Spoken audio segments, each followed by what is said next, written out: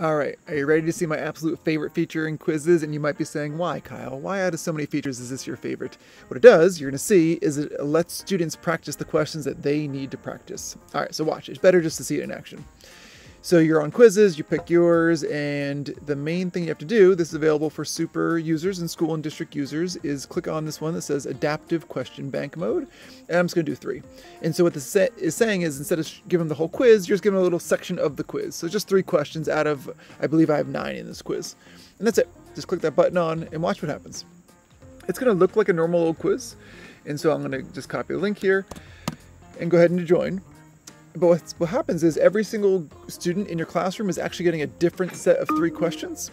And then what's going to happen then is that those 3 questions will change based on what they get right and what they get wrong.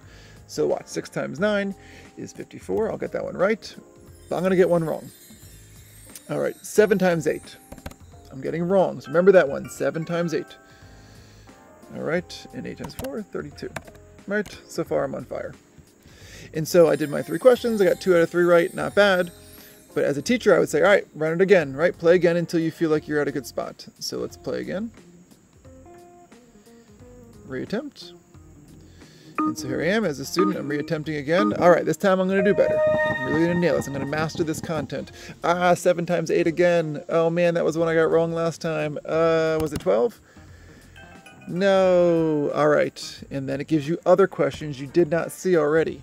So it's a combination of questions that you didn't see already and questions that you got wrong. So you can truly practice the questions that matter most to you.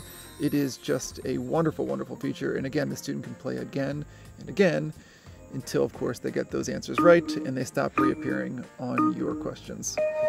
Adaptive learning, like I said, one of my absolute favorite features, and I hope that you check it out.